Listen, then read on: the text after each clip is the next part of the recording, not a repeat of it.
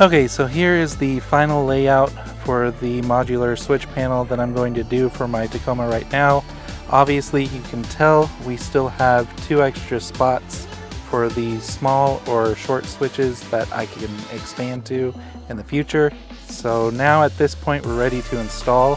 However, there is one more crucial piece of information that you need to understand about these modular switch panels. And that is, when you go to buy the panel and the module insert and everything, you're going to have 2 different options to choose from. No matter what variation you decide to pick, you're going to have 2 different options. There's going to be a no-cut option, which means that this switch panel system will replace the factory panel with no modifications whatsoever. It will snap right into place. You don't have to do anything extra. And then you're going to have your regular option. Your regular option will not say no cut. It will just show the option for the switch panel and module insert. And so this one, for example, is a regular option. So that means I need to modify the dash behind this trim panel. So I'm going to use either a box cutter or this little hacksaw that I use for metal. It'll cut through plastic just fine if I can fit it in there. And I'm going to cut these 2 ears on the top left and top right off, so that way I can have my switches actually clear and fit into this switch panel hole that's over here.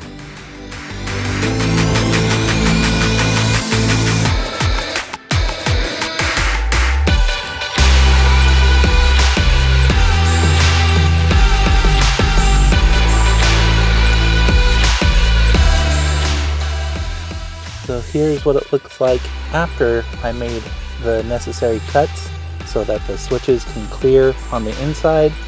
Make sure to take extra care and not actually cut any wires, because there are wire harnesses behind here. So go slow and steady. Definitely make small cuts and cut out small little pieces at a time as opposed to one big piece like I did. It'll make your life a lot easier if you just take small cuts. So now that everything is cleared, I should be able to plug out all my switches back in and pop the modular switch panel into place.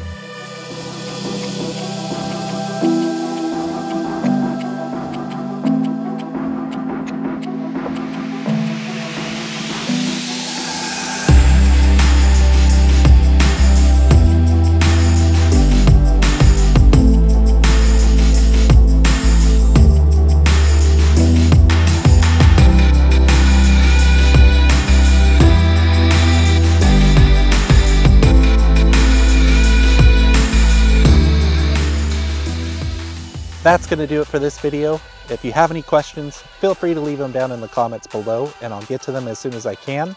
Don't forget to like, as it really helps the performance of the video, and make sure to subscribe if you want to see future installs and modifications on the 3rd Gen Toyota Tacoma. I appreciate your time, and I'll see you guys in the next video. Later.